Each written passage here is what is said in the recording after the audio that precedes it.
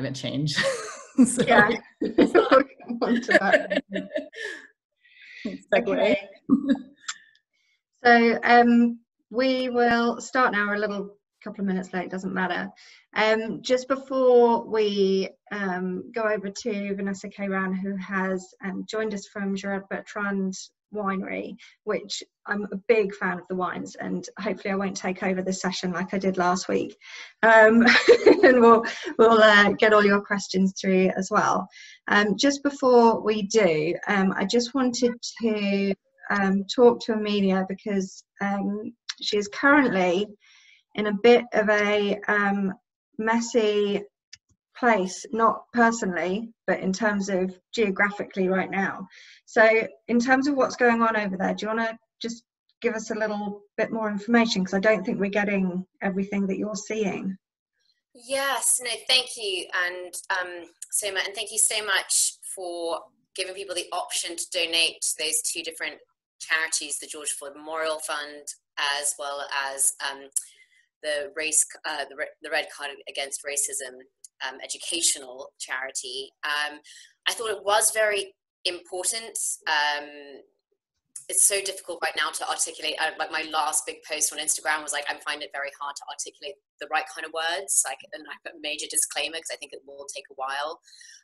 But yes, ever since George Floyd was murdered last week by a police officer, at first they said it wasn't, he had underlying health issues, but now it's become very true that it was due to asphyxiation. There have been protests throughout the country, and I must say the majority of them are extremely peaceful, but definitely, like in LA here, unfortunately, which doesn't get covered in the news so much, is that the riots and the looting, that's completely different from the peaceful protesting going on, which is like the peaceful protests I'm all for, and that's what a really great cause. And even when I first moved to LA about a year and a half ago, I was quite shocked at how segregated it was as a city, geographically, where people lived, and also in industries too, in media and in hospitality. Yes, you might see people in front of the screen in media, but people making big decisions, not so much people of color. And in hospitality, you do see some Hispanics, you do see a couple of people of color, but not a huge me, because West, South, that's the real issue. But I kind of say this enlightened, very creative boho place. And they're already, you know, they have a huge homeless issue, mainly blacks. And in terms of now, like even with COVID showing up, it's just really clear to see that them and actually, you know, kind of other marginalized minorities are also being affected. So it was already building up, and I could already just feel like it wasn't, I don't know, I saw a side to America, which I never really anticipated before, even though being half American, I'd always have holidays here. I had lots of different kinds of friends here, but living here, I've noticed the divide. And it is kind of, you know, and I talked to friends about it, and they said, no, it is actually a very segregated city. And it's something which, I don't know, I always felt that the US was a kind of pressure cooker. And I think George Floyd's death, plus that incident in New York with the woman screaming to the white woman, Amy Cummings, I just had a senior moment, you know, shouting at the black man for asking her to put her dog on a lead just because she fully knew her power as a white woman still, you know, with the police. I think there were like a couple of incidents which sparked off the back of COVID. People are frustrated. People, there's a huge unemployment rate in LA too. We've got the highest, like about 29% are unemployed, and a lot of that does tend to be people who work in restaurants and things, and who are people of color, and they've been severely affected by that. And of course, that then affects their chances of, you know, not being able to maybe get the healthcare they need. Anyway, that being said, it all kind of really got exacerbated in the last few days. So I'm rambling.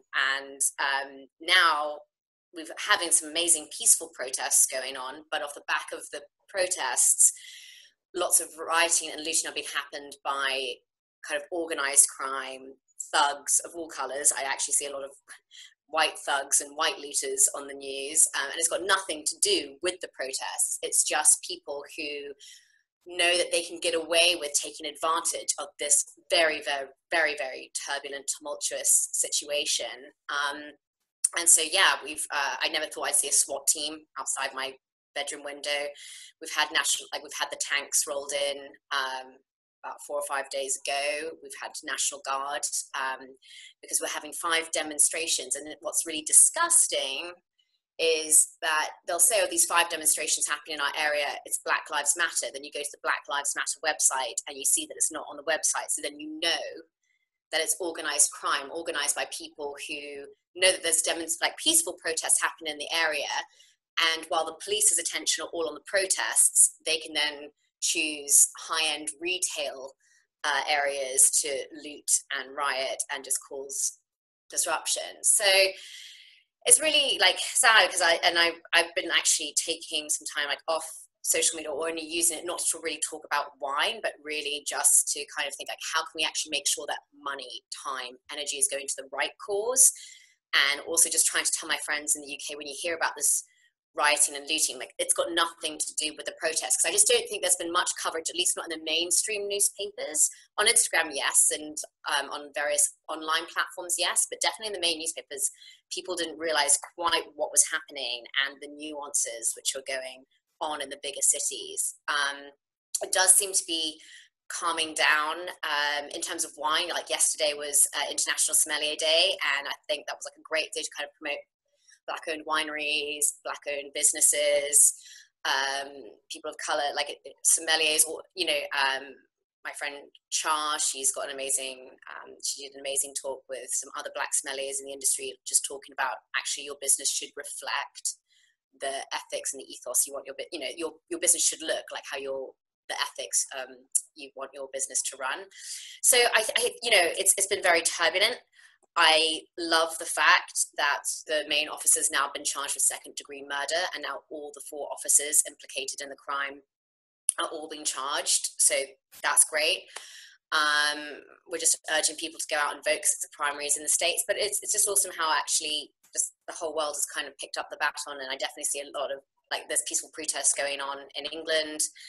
There definitely seems it's really fascinating, and you have to be careful what you say. I feel like I've been allowed, because of my privilege, to be ignorant. I always thought I had Black friends, I'm a kind, whatever person, and you're just oh no, I really got it wrong here. I really got it wrong here. And actually, I'm in a very privileged position to have those kind of thoughts. And so, yeah, long and short of it is I'm just urging everyone to just educate, donate, and take peaceful actions. And I'm just hoping that 2020, there's a reason for all this chaos, that it can only perpetuate some good.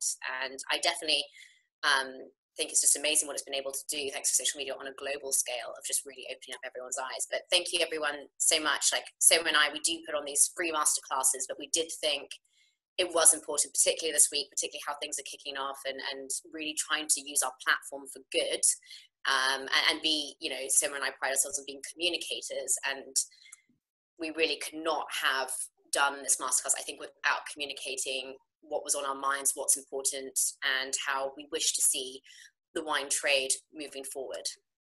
Yeah, and I think something that, us two talking together, we found quite difficult, like you say, in a privileged position, and, how do we talk about what's going on without sounding, superior or idiotic.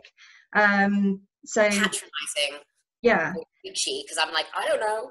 Yeah. Yeah.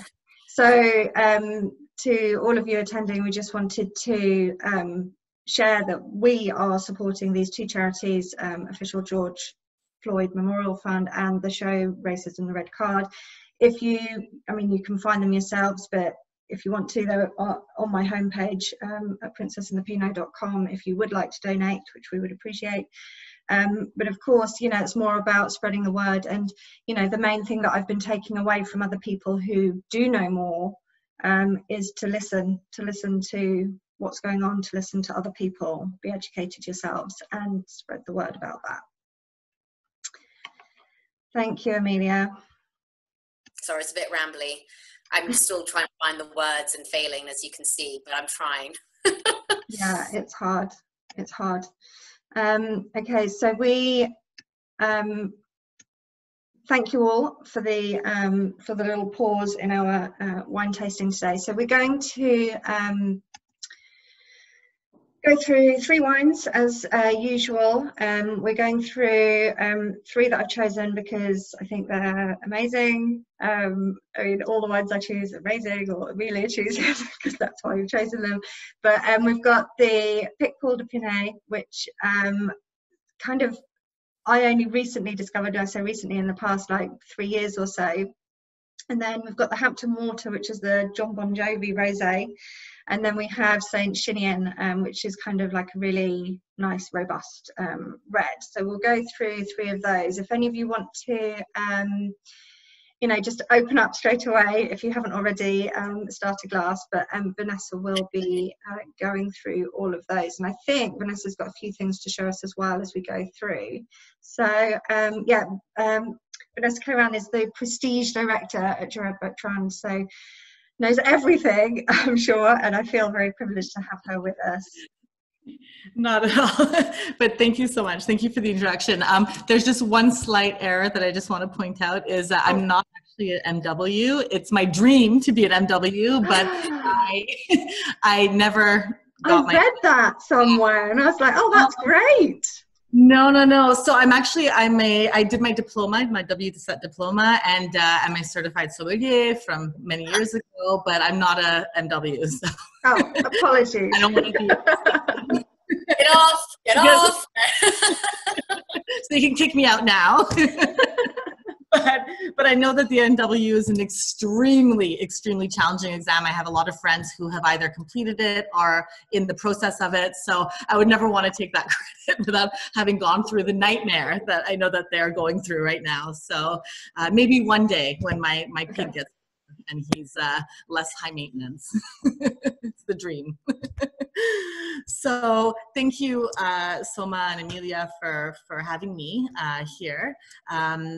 I understand that it's a very complicated time for everyone. And so the best I can do tonight is tonight my time is to invite you on an airplane, fantasy airplane to the south of France, where we're going to explore a few different terroirs. And I really love the selection that you both chose for today. First of all, because when I poured them in my glass, it was really lovely to have a white and a rosé and a red. It just always looks beautiful to have the 3 colors together. So already aesthetically, I was very happy. And also it showcases the diversity of the south of France. So I'm actually originally from the south of France. You might be a little wondering why I have an accent, because I sound very American or Canadian. I actually lived in Vancouver, which is on the West Coast, for a very long time as a child and as a young adult. So that's where I picked up the West Coast accent. But I'm from not the Languedoc, but more closer towards the Rhone region originally. But we have very similar grape varieties, and these are the varieties that run in my blood. So I feel a very deep connection. So when I had the opportunity to work for Gerard, it was an absolute wonderful opportunity and experience that I could have. Snap that up. No, exactly. So first of all, I get to live in the most beautiful, in my opinion, one of the most beautiful places in the world, because it's very wild here still, very untouched, as opposed to other regions in France that have been very much built up. We still remain very, very wild here. Even as far as tourism goes, it's a lot of, small, hotels or camping, a lot of camping here. And it hasn't just been built up like a lot of the Rivieras in Europe. So we're very lucky here. Another reason is the fact that this region is one of the largest regions that's under under organic and biodynamic viticulture. So as you know, I have kids, and for me to raise my children in an agricultural area, it was important for me to not raise them somewhere where there was chemicals being sprayed everywhere and all the problems that come with that. So I consider myself extremely lucky to be here. And Gerard's vision is absolutely incredible, and his journey is incredible. So before I start on just kind of explaining the Languedoc and Gerard, I know everyone's probably thirsty and wants to get tastings. So we'll just start with the first wine, and then I'll kind of just go through it with all of you. So the first wine is our Picpoul de Pinet. So always identifiable with the long green bottle, which is the traditional bottle for Picpoul de Pinet. So pour yourself a glass. This small appellation is a controlled appellation in France, so it's an AOC, and it has been an AOC quite recently, I believe in the 2013 or around there, it became an AOC. So it's quite a recent AOC, but it has an extremely long history. So these wines were adored by the Romans, and then by the monks, and throughout history, the kings and queens in France. What's interesting about these wines is that Picpoul is a grape that has a lot of acidity, a lot of freshness, and in the south of France, that's something that we don't find often with white grapes. So we have extreme heats here, so to have this grape variety that holds on to this acidity and this freshness and is able to deliver minerality is quite exceptional. So it's something that I know I had a question about the trends, but it's something that has been trendy and then less trendy and is coming back in trends. And as we know, a lot of trends are very cyclical. So right now seems to be a good time for Picpoul in a lot of global markets. So it's exciting for us, and it's exciting for me personally because I love wines with high acidity, and I love that, I'm always looking for wines that pair with seafood and oysters, and something that really is a vehicle to the salt and the limestone that we have in this region.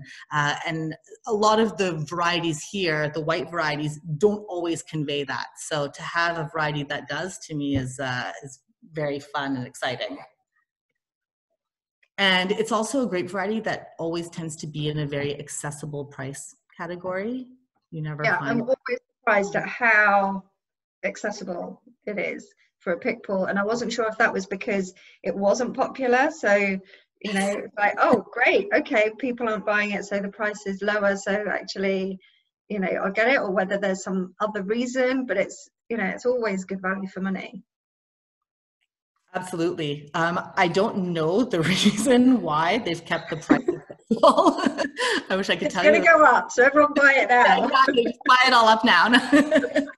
No, it's for me, it's always been a great value for money, and something that I actually drink personally myself regularly, because it's quite unusual to have a wine like this here. And as you know, in France, not only can we not really find a lot of wines from outside of France, which is very tragic for me, who loves wine and who grew up in Canada, where I had access to wines from all over the world.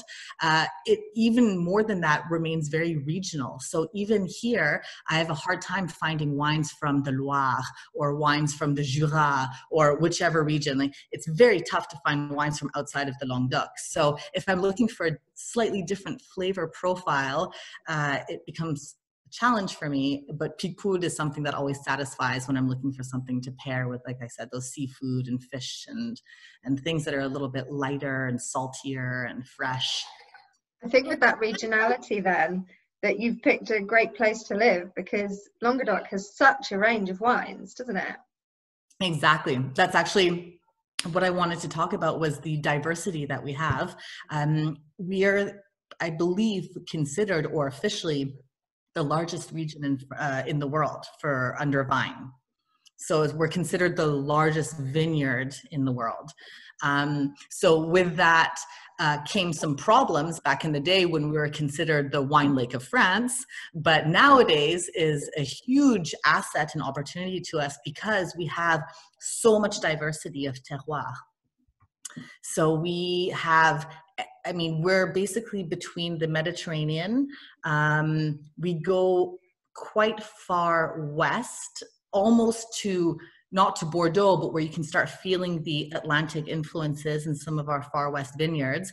And then north, all the way up to the foothills of the Massif Central.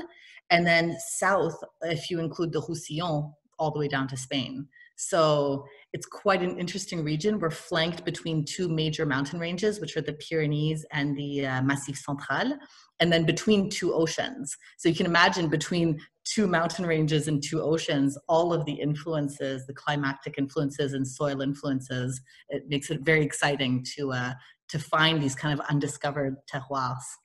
And is it also, like, you could also argue that it's a region which is not maybe as regulated, even though there's an appellation contrôlée and it does absolutely have certain restrictions, but it does appeal to maybe perhaps more dynamic, innovative, creative, think outside the box kind of winemakers, because also it's not as expensive to buy land there too. So it appeals to people who want to make really interesting wines and not, don't have the means to do so in other parts of France. It's a very good point. So yeah, no, so land here still remains less expensive than in other major wine growing regions in France, and does attract a lot of young, innovative winemakers that are looking to do things that are outside of the box. We are getting more and more regulated. So usually if you're doing things outside of the box, you'll be under a Vin de France or a Vin de Pays, or, or IGP as we call it here. But, overall, it's a place where people feel very free to experiment, which is very fun. And Gerard is, so he has that very innovative spirit, and he's very experimental. And we have basically two parts to Gerard. So he's the son of a winemaker who was the son of another winemaker. So he comes from generations of winemakers. And he started helping his father in the vineyards when he was 10 years old. So his dad, he was at that time playing rugby with his friends. And his dad said, no, you're going to help me in the vineyard, but you'll thank me later. Because when you'll be 50, you'll have 40 years of winemaking experience or 40 vintages behind you. And he always tells that story because it holds very true to his heart. When he was in his early 20s, his father passed away in a car accident very tragically. So he basically had to take over his father's domain, or make the choice between taking over his father's domain or continuing his, at that time, very, very fruitful rugby career. So he took over his father's domain, which was our Château de Villemajou, which is in the Corbière. And from there, he really went to fulfill this dream in honor of his father to put the Languedoc on the map as a quality wine region in the world, which in the 70s and 80s was not necessarily the case at that time. So he bought over the many years different chateaus in different appellations in different areas of the Languedoc to showcase the diversity. And he also started working with growers, buying grapes from them. And as he started his mission into organic and biodynamic winemaking, he encouraged these growers that we buy grapes from to follow this path. So paying higher prices for organically grown grapes. So he's been really instrumental in how the Languedoc has really swerved into this massive organic haven that we have now. So it's been an interesting and amazing journey. He's definitely known in the wine world for his innovation, both in styles and in, all the bits and bobs around wine. So like the packaging or the closures, or, always exploring something else and trying something new and not being worried about what the wine world says about it and going for it. Absolutely. He's what I would consider him like a hyperactive. So he's always, innovating, and he's thinking 10 steps ahead all the time. So as you can imagine, working with him is exhilarating and challenging because he's always 10 steps ahead of you. If you have an idea, he's like, I thought about that 10 minutes ago. So it's been really, really exciting. But no, he's always playing around. And what's interesting is that he's always listening to his consumers. So he does what he wants. And so we have a lot of our vineyards and a lot of, especially in our chateaus and our really like grand vin, he follows his heart and his soul, and he's really making the wines that he wants to make that showcase really the terroir, the appellation, the history. But on the other hand, he also makes wines that are consumer friendly, where he's listening to what people want and looking at the trends and trying to make wine accessible to people. And I know I had a question about millennials, and that's something that we look at a lot because younger people are drinking, millennials are looking at wine, and they have different wants than other generations, like my generation. So you have to be really attentive, and he's able to do that. He's able to really listen, and every market is different. Every China, the US, the UK, Japan, there are so many different things that people are looking for. So it's trying to provide that, but without losing the sense of self and the sense of place, which is always the most important. Because how many wines do you guys produce? Sorry. We have, it fluctuates. We have quite a few wines. We have 15 chateaus and domaines. They're all quite small, so they kind of operate as boutique wineries. So we have about 1,000 hectares under our chateaus and domaines. And then we have some of our larger vineyard areas where we work with growers and produce different lines. And so we can go anywhere between having 40 to 100 and plus wines, different labels, different brands, because we have a lot of different distribution channels and different markets as well. Like what we're selling in Japan is not necessarily what we're selling in the US.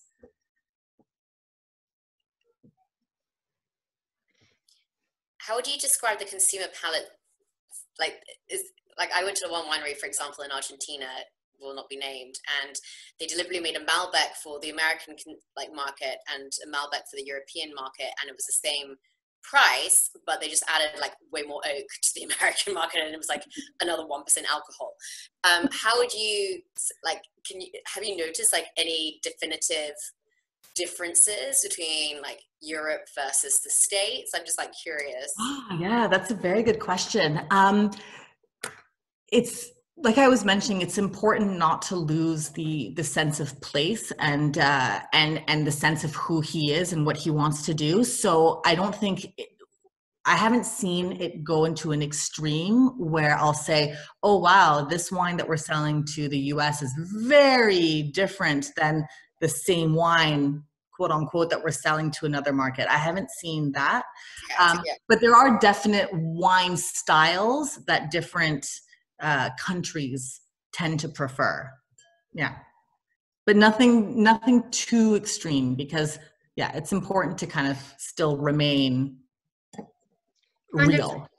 Brings me on to one of the questions, because we had some questions ahead of time. So if I didn't mention at the beginning, if any of you are new to these sessions, there is a little chat box that you can chat in, select all panelists if you just want to talk to us, or all panelists and attendees if you want to talk to everybody. And then there's a Q&A box. If there are any specific questions that you want to make sure that we answer, I will go through the Q&As and make sure that all of those are answered before the end. But we had some questions already before we started tonight. And one was asking about the rosé, which we'll come on to taste in a moment. But with talking about the differences in palates and different countries, kind of John Bon Jovi, you've got to tell us this story, chose France to make a rosé with Hamptons on the label and then selling it in the States, mostly. Is that right? You got it exactly right. So Yeah, it's not even really a funny story. It's a really cute little story that Gerard and John Bon Jovi had some friends in common, and it had been a while, from what I understand, that John's son Jesse and his business partner Ali, they had been thinking about making a rosé. Because they drink a lot of rosé in the Hamptons, and in the Hamptons, apparently, they equate them, or they have a very strong feeling of the south of France. So they think that their lifestyle is very similar to the lifestyle of the south of France, which is eating good food, seafood, drinking rosé, conviviality, like the art of living, l'art de vivre. So it was very, in the Hamptons, apparently, from what I understand, they're very much, the south of France of the United States. So, so they drink a lot of rosé in the Hamptons. And I believe the story goes that one day, John was pouring some rosé for his son, and he said, have some pink juice. And his son said, no, this is Hampton water. And so they said, oh, that's actually a very good name for rosé. Let's, think about creating this brand. And because of this really strong connection with the south of France, it didn't make sense for them to make a wine from California. And if you've spent any time in the US, East Coast and West Coast are, they're East Coast and West Coast. So they have a little, turf war. So I think it made more sense for them, for their Hampton consumers, or for at least, in the beginning, they were thinking just New York or Hampton consumers. It made more sense to call it Hampton Water. And the success of it grew that they wanted to make it an international brand, and try to make it speak to people internationally, which has been really fun, because the Hamptons does speak to people who travel a lot, and it's really geared towards those consumers that are, like you said, millennials that spend time on social media, that travel, that, visit their friends all over the world. And it's not some foreign land. The Hamptons is quite present in people's minds, and so is the south of France. So it seemed to be a good connection. Or aspirational. I think it's very aspirational. Is the perfect word. Exactly. Lots of people haven't been there, but everyone wants to go. Exactly. So it made sense, and it's actually been a very fun wine to work with, and the response has been great, and it's been fun working with a rock star, and him and Gerard have become best friends, and Gerard's love of music, and it was the perfect fit. They both love music. They have very similar lifestyles. So it worked, and they've become quite close.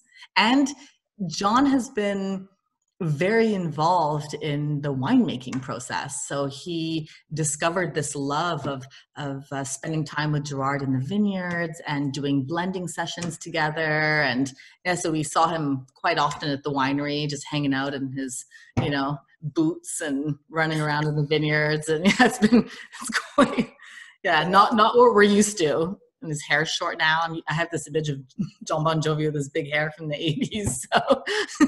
So it's very different. But so he's actually, he's making a quality wine. He knows what he's talking about. It's his taste, or his and Jesse's taste, but with this, I guess, supervision or guidance. Exactly. The definite guidance of Gerard, the savoir-faire of Gerard, Gerard's ability to really, definitely he knows the US market quite well as well. So he'll say, maybe this is to your taste, but it might not be, to the market's taste. So like you said, good guidance. Absolutely. I don't think it's not really everywhere in the UK. Is it mostly shipped over to the States and then a few pockets here? So the States has obviously been the main market. I believe it's a newer product in the UK. So I don't know how long it's been available in the UK, but it hasn't been as long as the US, definitely. And then there are other little pockets in the world where it seems to be doing very well. And yeah, it's a rock star wine. Yeah, and how about that with celebrity? Because there's celebrity rosés kind of popping up everywhere with Kylie this week, and obviously there's Brangelina and there's a few others, and it is it that celebrity sells, or is it that they just want to make their own wine and they're choosing rosé? Like, is there a connection? Do you know? It's interesting that you mention rosé particularly. Yeah, I think it's very trendy. It's easy to drink, to appreciate. I think, you know, these celebrities love themselves drinking rosé, so if they can slap their name on it, they love it. But no, I think people, I don't know if people are buying the rosé because it's a celebrity rosé or because of curiosity, or I'm not sure. I don't know. Or maybe it's you buy that, the first time you buy it is the curiosity because it's a celebrity one, and then because it tastes good, you carry on buying it. Maybe. Because I was curious, I was trying to find out when Gerard actually made his first rosé, because it is arguable to say that it was Whispering Angel in 2006, which really kind of took rosé seriously and really, I think, helped make rosé internationally renowned, gender fluid. Guys could party order it. Wine. Party wine. And you know, you meet someone like Sacha Lachine, and again, that's a very interesting French-American background, so it can have the savoir-faire, but also knows marketing. And I was just wondering if, like, because I just didn't know when Gerard first started making rosé, whether he'd seen like a really big increase, really like in the last, I guess, like 10 years, when that whole kind of empire of Whispering Angel also like was kind of like, fueling it around the world. Yeah, so Gerard started making rosé a long time ago because he was making it on his father's property in the Corbière, which we actually still make today, which is Château de Villemajou. So we have a rosé that's been made there for forever. So rosé is actually very historic to the Languedoc-Roussillon, and I don't know if everyone knows, but it's actually been credited to be originating from the Languedoc-Roussillon, and I'm sure there's going to be people from Provence. I'm going to get like hate mail, but the oldest historical records in France for rosé were rosés from Cabrières, which is a small appellation here in the Languedoc-Roussillon.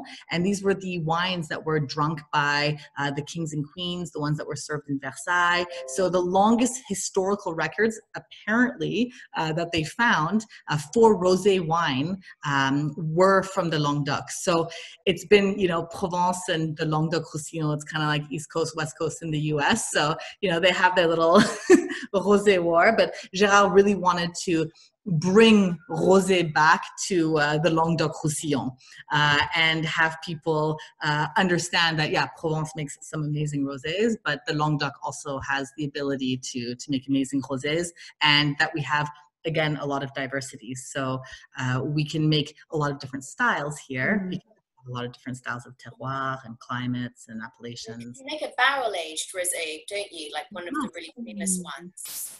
Yes, so even actually the Hampton water is aged in barrel for usually between 3 to 6 months. So yeah, I would say about half and half. Half of our rosés are made in the very, you know, fresh style, no barrel aging, and then the other half that are meant for a little bit more structure, a little bit more food pairing, maybe to age a little bit longer, are aged in barrel, including up to our top rosé, which is a 200-pound. I saw that one. That was the one I was thinking about. Yeah, because I guess that maybe, yeah, I was like, oh yeah. Yeah. Exactly. So that's a wine that we'll hopefully do one day together on one of these webinars. I would absolutely love it. It's the wine that I hold really close to my heart. It's the Clos du Temple, and it's our second year, our second vintage, and we just got voted best rosé in the world. And of course, we are by far the most expensive rosé in the world. But it would be a really fun wine to taste one of these days together. Before that was Chateau Garousse, wasn't it? Yeah. Sacha Lachine's, that was the most expensive, and that would have been about 100 and something. Yeah. 120. Yeah. And, yeah. So Gerard just, you know, took it to the next level. Out the water. Next level. But it's an amazing wine, and that one is barrel aged for between 6 to 12 months, and it's just a complete different level of wine. Is it almost like a white Burgundy? Yes, the people have compared it to that. Yeah. Oh, I will try some. I had a bottle right now. But the Hampton water is back to this one. back to that, which is a little more price friendly, a little more accessible. I'm actually going to go out to my Whole Foods because because of COVID and now the tanks on my street, I haven't been wanting to leave the house for understandable reasons, but I have to go out today to get some food, and now I'm like, actually my local Whole Foods has Hampton water, so I'm like, okay, yeah. Wonderful. Actually I'm tasting the Hampton water, and I tasted the Picpoul at room temperature, and even though it's stormy outside, it's still quite hot in my house right now. I don't know if you can tell I'm sweating a little bit. We're at around 28 degrees here Celsius. So the wines are quite warm, which is how I usually like to taste them, to really be able to taste the wines and not have them be masked by cooler temperatures. And I'm really surprised by the level of freshness in this wine, even at room temperature, 28 degrees. I don't know how you guys are tasting it, if anyone wants to share their notes. Yeah, guys, what do you think? Tell me, make me jealous. I'm just on the iced coffee again. Oh, I'll just show you my bottle. I've been drinking it this week, so I couldn't wait. Fair, very fair. As I said, that's on the list this afternoon. Yeah, I'm actually, it's the freshness and the acidity come through. It's got bags of flavor. Like, often when you think of a Provence rosé, it's quite fresh but citrusy and perhaps a little bit watery, so you kind of try and avoid those ones, the little watery ones. But yeah, this has got loads of flavor, lots of different characteristics coming through. But without being cloying or heavy, it's still refreshing. It's something that you can drink easily as an aperitif or pair with lighter foods.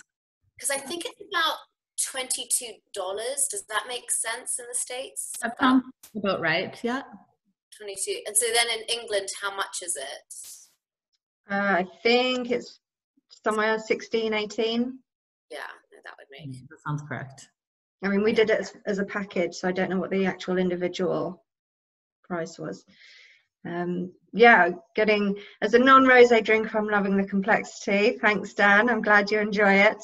I mean, when we first started these webinars, I was doing a red, white, and rosé to begin with all of them, and someone said, "Can you stop doing rosé so I can join?" And we've had more people join, even though we're still doing rosés, and they're loving them, which I'm really proud of. No, it's great. I think people, they need a bit of context if they're not usual rosé drinkers, and I think they're the most food-friendly, versatile wine style. It's great. And it's great how, like, now when you see on wine lists, they used to just have, this is in the UK and in the US, just rosé during the summer. And now you actually do have wine lists where they have their dedicated rosés throughout the year, which is great. Because, I mean, there's nothing better, quite frankly, when it's a really cold, miserable December day or January, February. A glass of rosé is the best pick-me-up. Yeah, I think it makes you think about sunshine, doesn't it? Yeah.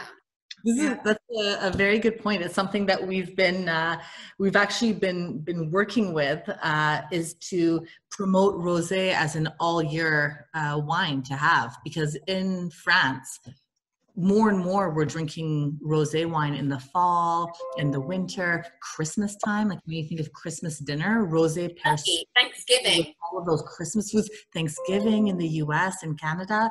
It's such a versatile wine that you can really drink all year round. So of course you're going to find the majority of your rosé sales in the summertime, but it's growing now all year round, which is really exciting because I love rosé all the time. So. I mean, it's grown. In the UK, I worked in Majestic a couple of years ago, and it was when we had the hottest summer. I was like, why did I choose the year when we had the hottest summer to work in Majestic? But anyway, I had the hottest summer and the longest hottest summer, and like no rain, and rosé was just unbelievable. That the section of rosé was just empty because we couldn't get it restocked fast enough.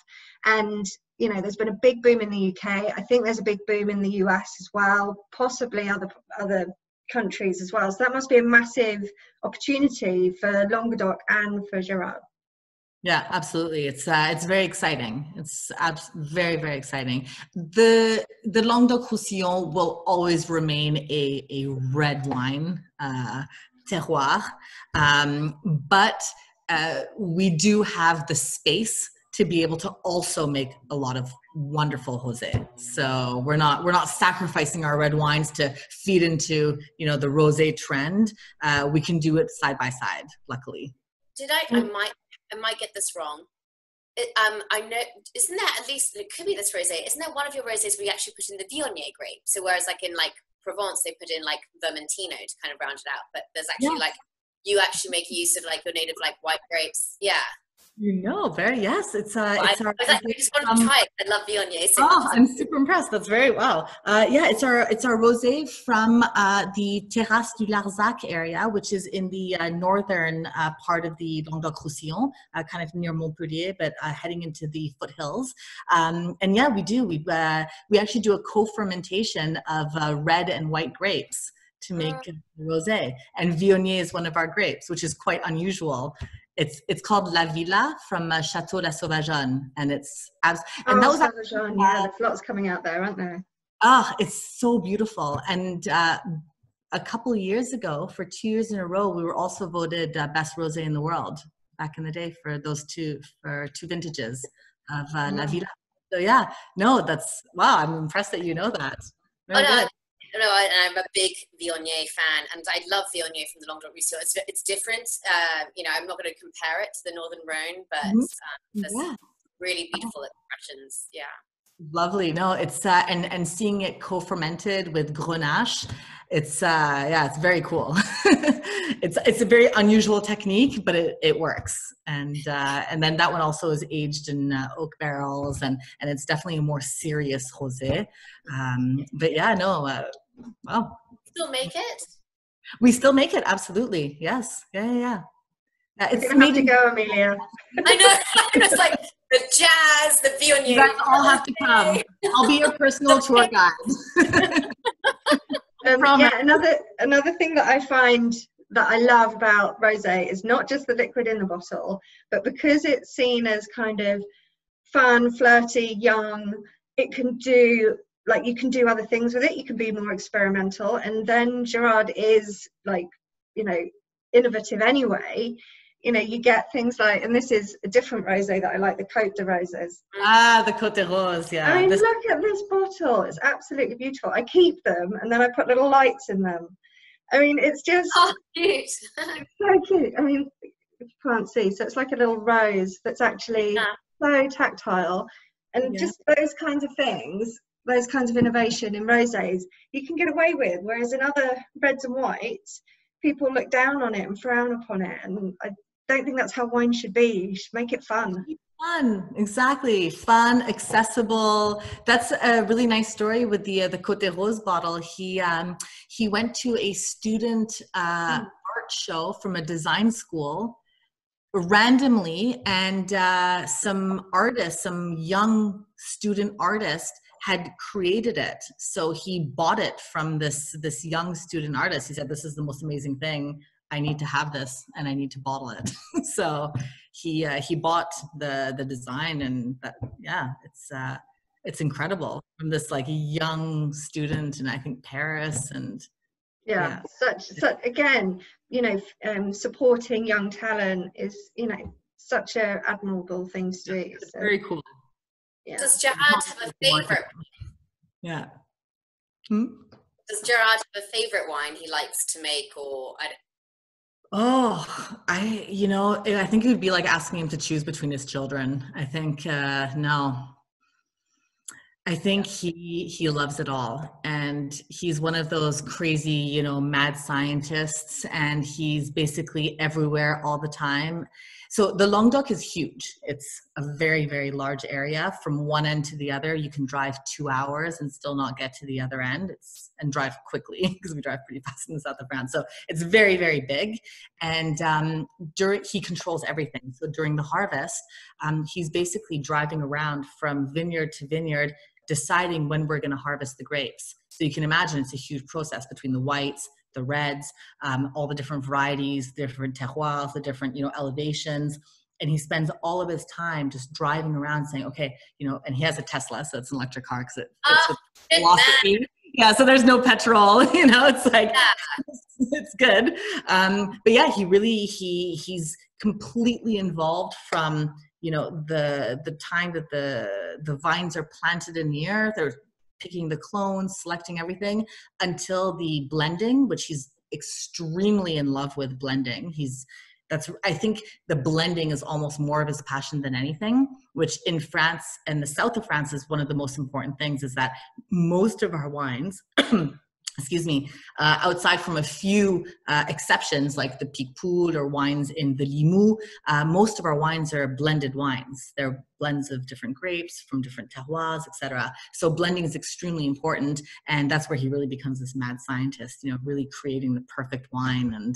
And yeah, he's fully involved, and that's amazing with the number of different types of wines that you guys are making. For him to be that hands-on, like, I'm sure he could just sit back and go, "Yeah, you guys do it." But like, I'm pretty sure he does.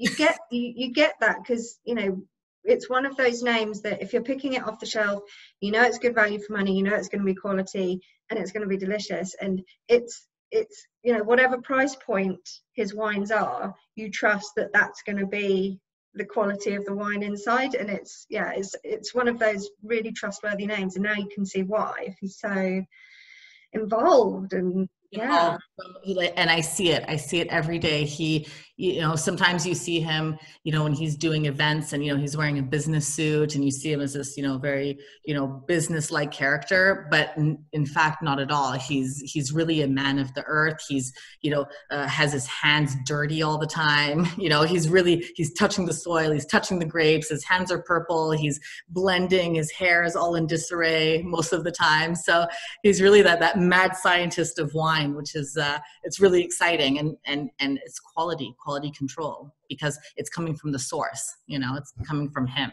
Yeah, and his heart, coming from his heart as well. Absolutely. I've just got another couple of questions about rosé before we move on to the red. So rosé, in terms of UK, US, and other countries, when you look at it, they're more popular among younger people, and then kind of trail off to older generations, whereas in France you've got a much flatter thing, I'm guessing because they grew up with it essentially. So there's no kind of association of men don't drink pink or anything like that. But with this boom in rosé, is that kind of pulling like your wines and Languedoc wines over to other countries or to develop new things? Like, how's that affecting you? So no, we are outside of France. We are seeing that rosé drinkers tend to be younger and tend to be more female, but we're working also on making some packaging more accessible to male consumers, because we found that a lot of men enjoy drinking rosé but don't necessarily want to buy a bottle with flowers all over it. So we have to be conscious of that. But in France, even though there is that old tradition of drinking rosé, so you see old men at cafes drinking glasses of rosé, the young people here are drinking it just as much, if not more. So we're becoming more in line with the international trends. And yeah, I think to hit up the older consumers in export markets might be a little more complicated, because they don't have that tradition of drinking rosé, and older consumers tend to kind of hang on to their traditions. The younger consumers, which are now getting older, because it's been a trend for a good 10-15 years. So we're finding that it's becoming accessible to everyone. Great. Have you got anything else, Amelia, on the rosé? I was just wondering, because I haven't seen all the rosés you make. Definitely in the US, people are scared still of the darker coloured rosé. So I was just wondering, given the variety of grapes you have to blend with, if you did dare to change Yeah, go for a slightly darker rosé. I love it. Is that relieved? Wow. So no, in fact, you know, in France as well, we have the same type of idea where darker means heavier and richer and potentially sweeter, even though the wines from Tibet, I mean, I don't know, it's just a conception that people have even here. One of our, I believe the top selling rosé in France is our Gris Blanc rosé, which is so pale. It's called Gris Blanc because it's literally a gray color. It's made with Grenache Gris and Grenache Blanc, so it's barely pink. And this is really the #1 selling rosé in France. So I think that it's going to be a long time until people start looking and in the other direction of looking for those richly colored rosés. So we tend to be conscious about keeping our rosés on the lighter color side. And I think that's something that we're going to see globally, because I mean, the US has other reasons for not wanting dark wine. Exactly. Blame the blush. Exactly. Yeah. Exactly. The trauma from those days. So yeah, no, I think I don't see it changing anytime soon. And for us, we're conscious about it, and we're able to make sure that our rosés stay within the type of color that we believe consumers are looking for and appreciating. And if there is a change, you can change. Exactly. And even though personally I know better, you know, I still, when I'm shopping, I tend to go for paler colored rosés, even though I should know better. I get into the trap. I'm 100% in the trap. Let's move on to the red. So our third wine is the Saint Chinian. Love this wine. Syrah Mauvaigne. I think Mauvaigne is such an underrated grape. I love it, and I love even just on its own as well. One of my favourites. Yeah. So, do you want to give us some notes on this? Absolutely. So Mourvèdre, it's one of my favorite varieties as well. It's a variety that can be excellent standalone, but just is so exceptional in blends. And it's really the perfect grape for where we are located in Saint-Chinian and in other areas along the coast. Even though Saint-Chinian is not really on the coast, it's a little bit further inland. I can bore you with the map, but I think probably most people know where it is or can look up a map on their phone. But we're further inland, but we still have a lot of influence from the Mediterranean Sea because we have a lot of strong winds in the south of France. We have very strong maritime winds and very strong northern winds. So even if we can be a 30-minute drive from the sea, we'll still have a lot of Mediterranean influence. And Mourvèdre is a grape where in France we say it's la tête au soleil, les pieds dans l'eau, which means the head in the sun and the feet in the water. So it's a grape that thrives in these, like being close to the sea, but being in a very, very hot place that suffers from, you know, heat stress and drought. And so for us, it's a very important grape. We have it in a lot of our blends. And the Saint-Chinian for me, for value for money, I think is absolutely incredible. I tasted it a couple hours ago, so it's actually been open a couple hours because I want to make sure the bottle was showing well. But for me, the sense of place is very present in this wine. Saint-Chinian is, there's a mix of different soil types. There's some schist, there's some limestone and clay. Some of the more age-worthy ones are more on limestone. So most of the grapes that we source for this wine are from the limestone soils that are a little bit further south. And we're surrounded by garrigue. And for those who don't know, garrigue is, it's this wild brushland or bushland where you have aromatic herbs that grow wildly, mostly rosemary and thyme and sage and juniper and wild fennel. And because we have this very strong wind coming from the north called the tramontane, so it's similar to the Mistral, but instead of being north to south, more in the Rhone Valley, it's kind of more northwest to southeast and really hits us directly in Saint-Chinian and pretty much most of the coastal Languedoc. This wind actually carries some of the oils, these oils from these herbs, onto the grape skins. So we actually find these little molecules of oils on the grape skin. So when we ferment, the wine actually contains these essential oils from these herbs. So you find a lot of notes of thyme and rosemary and what we call garrigue. And that's really strong because of the tramontane wind. I mean, you mentioned the value for money, and just explain the terroir. It's, you know, it absolutely explains it, but it's just funny. Is it a bit of a hard sell, places like Saint-Chinian, La Clap, like those kind of areas? There's people outside of France, even people within France themselves, won't realize just how amazing the terroir is, and how it's like getting an exceptional Rhone site or an exception, you know, they just won't, like for people in the trade, they'll be like, oh yeah, I know I'm going to be getting this exceptional minerality, like from the garrigue and like da-da-da-da-da. How do you go about really marketing that for consumers who have no idea? Yeah, I think it's education. It's, you know, tourism. It's getting as many people as we can to come down here and experience.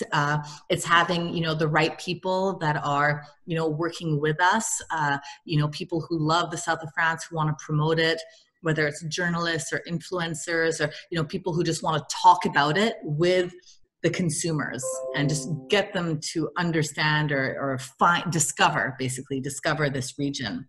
Because yeah, they're amazing value for money. It's to be able to get these flavors and this complexity and the sense of terroir for these prices is, you're not going to find it in many places in the world. And the ageability.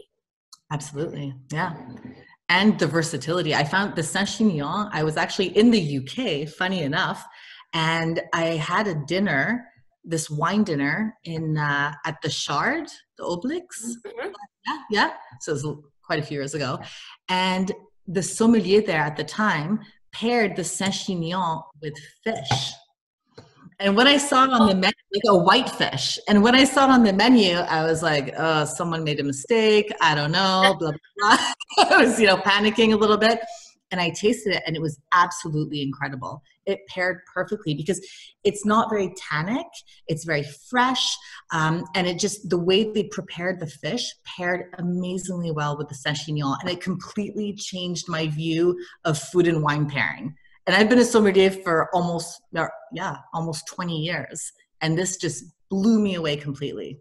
So there you go. Thank you, UK sommelier. I can't remember his name. I should. But he just completely changed my mind. And it was with the Saint-Chinian. So yeah. Wow. There you go. Versatility. Mm-hmm. And then like we're getting like lots of lovely comments in the box, still about the rosé as well. But also, you know, the information that you're giving on this webinar is wonderful, really. Thank you. Thank you so much. So still got one more question that I've got. Anyone else, if you have any more questions, do pop them in the Q&A box. I don't want to keep Vanessa too long because, you know, she has kids. Well, that's like, you want to get to it. And it's an hour later, so yeah. But yeah, with the, we want to talk about climate change a little bit and how that's impacting like your vineyards, the varieties. I mean, have you had to change a lot? So this is a very good question. So we actually, one of my closest friends in the world is Michelle Bouffard. I don't know if anyone's heard of her. She hosts a tasting climate change seminar in Montreal every year for the last couple of years or few years, which has been the most incredible experience. All the best sommeliers, and if you can check out Tasting Climate Change on the internet, it's really this amazing symposium that she's put together. So she's come to visit us quite a few times, and we've had a lot of conversations together regarding the subject. And she's just a wealth of knowledge, and I'm not at all. So I'll just give you the basics of what I understand. But in the south of France, we've been lucky in a way that we have always dealt with quite extreme climates and extreme heat, most of all. So we've always been adapting to heat here, which means that we've always planted heat-resistant varieties, or the most heat-resistant varieties, playing with crossings. So it's in actually Montpellier, where they created, I think it was in the 1950s, crossings like Languedoc or Marcellan, which was crossing Grenache with either Cab Sauv or Malbec, or whatever, in order to have these vines that were a little more resistant to heat. Is that the actual grapes then, or is that for grafting to grow other grapes on? No, for the actual variety. So you're getting new varieties. Yeah, we're creating new varieties basically by crossing two varieties together. It was usually Grenache with a Bordeaux variety that were crossed together. So we've been playing around and experimenting, and actually with Gerard Bertrand, we use in some of our blends some of these varieties, because they're varieties that have adapted very well to being very heat resistant. And then we also have our native varieties, like in La Clappe, we have a white variety called Bourboulenc, which is quite heat resistant and can produce wines that still have a lot of finesse, even in extremely high temperatures. So there's that, there's playing around with varieties. There's also just where we plant our grapes. So it's more and more we're planting our grapes at higher elevations, or looking for the hills and looking for cooler areas. So we're planting more in the Limoux, or further west in the Malpère, which is a very small appellation, very west of, almost southwest of the Languedoc, or on the opposite in the Massif Central, like the Terrasse du Larzac, which is quite high. So where we're going to find some day and night temperature variations and give the grapes a little bit of a break. So there's that. And then there's also biodynamic. That's very, very important for us to mitigate the heat stress in the grapes. So we will usually do applications of yarrow or nettle, which we make them into herbal teas. So we'll put a certain amount of grams per liter of water and then spray the vines with it. So it's kind of a herbal tea treatment, or almost like a homeopathic treatment. And this helps the vines during moments of extreme heat stress, or climactic stresses. Even frost. Like when we put tea tree on our eyes or something. Exactly, yeah. Or drink chamomile tea when we're stressed out, or valerian. It's pretty much kind of the same thing. So that's been for us a very big help. But yeah, so it's mostly playing around with varieties, playing around with location, and then trying to promote, on a bigger scale, biodiversity, environmental consciousness, and all of that for the global climactic change. I'm glad Gerard drives a Tesla. Yeah, I know. I've driven with him. It's very, very scary. He drives very fast because you can't, you can't really feel it when you're in a Tesla. And you're like, oh, but yeah, he drives a Tesla. Yeah, absolutely. I tried to convince him to get all of his staff Teslas. I'm still working on it. So are there actual Tesla charging stations near you guys? There absolutely are. Yeah, at our winery we have Tesla charging stations. Yeah, absolutely. And in the towns, it's quite popular here in the south of France. You see quite a few people in Teslas. Yeah. Amelia, I think we should do a road trip in a Tesla. Yes. I recommend it. I wear the Provençal Languedoc dress. Yes, I'd wear this in my. You're ready. Now we just need some airplanes. We just need flights. That's it. Yeah, it's amazing. I just just on talking about those varieties. So, do you think we're going to be seeing those new varieties on the labels? Are they going to, maybe over time, or is it going to just be part of red blends, almost hidden to begin with? Well, here for us, probably not so much, because here we rarely put the varieties on the label, on the front of the label. We'll mention them in the back of the label, but on the front, we don't do varietal wines. So it's unlikely that you're going to find a Gerard Bertrand Languedoc. But we do talk about it when we have master classes or discussions or whatever. It's something that comes up because sommeliers and consumers are really interested in finding about these varieties that they haven't heard of before. So it's always a topic of conversation. But I know that Bordeaux has just allowed, I think a few months ago, they just allowed a bunch of new varieties. I think one of them, I think, was even Marcelon into their blends, which you can see that they're becoming conscious of what's happening, and all realizing that people are going to find out anyway. So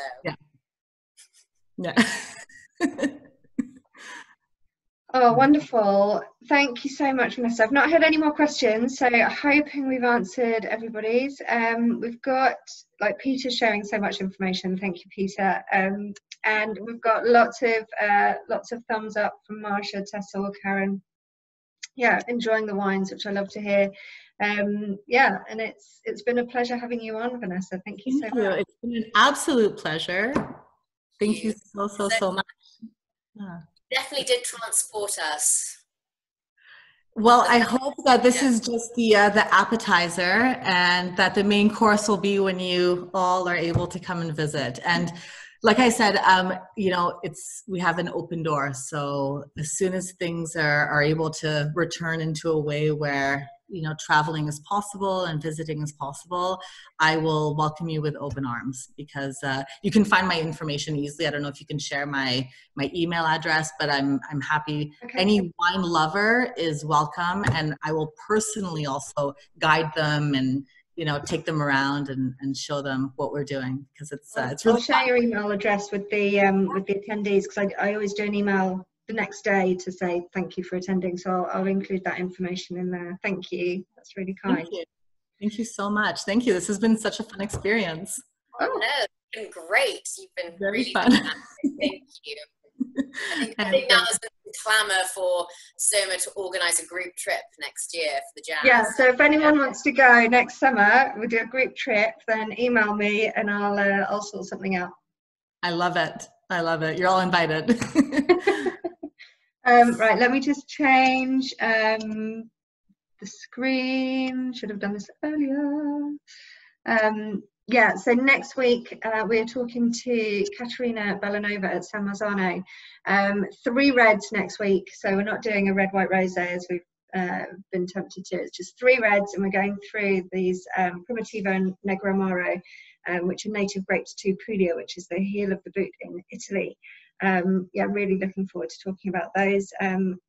Probably won't be too geeky, so yeah, come back and join us. And yeah, let me know your questions in advance if you're going to be joining along. All right.